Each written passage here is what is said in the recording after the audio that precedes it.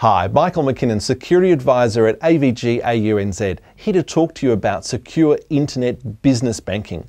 Did you know that the bad guys are after your business bank account? That's right, business bank accounts are at risk, and this is typically because they contain larger trading balances than personal accounts.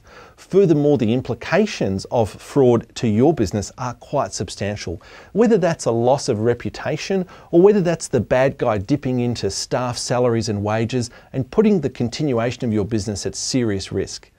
I'd like to give you 2 points that have been compiled from my extensive research talking to business owners all over the country. The first one is around sharing of internet banking passwords that I see happen far too often. And I'm talking about sharing your internet banking password with a bookkeeper, an accountant, and perhaps even your spouse. Talk to your bank. See if they have other options available where you can create additional logins for these users if they really do need access. The second tip is around two-factor authentication. Two-factor authentication is having the password in your head that you remember, plus an additional factor such as a security token like the one here.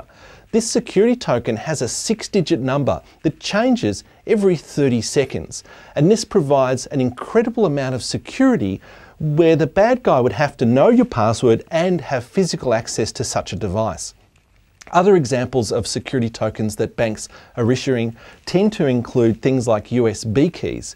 So there are different alternatives that different banks may be offering. The tip here is to talk to your bank. Talk to your bank manager and find out what options are available to secure your internet business banking.